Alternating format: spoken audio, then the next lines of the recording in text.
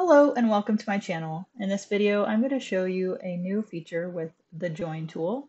Previously, we could select 2 points with our white direct selection tool, and doing Command J or Control J, we could connect those 2 points. However, what if we have an overlap, and if we were to erase one of these, it might shift the curvature of the rest of the line. So what we really want to do is just attach these 2 overlapping points. So under the shaper tool or pencil tool, you're going to find Join tool.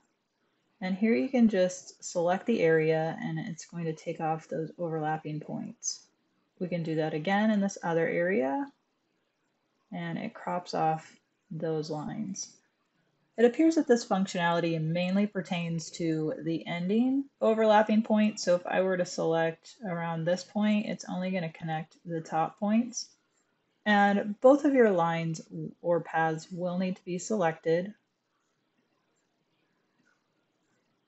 If I only have one selected, you'll see that it does nothing.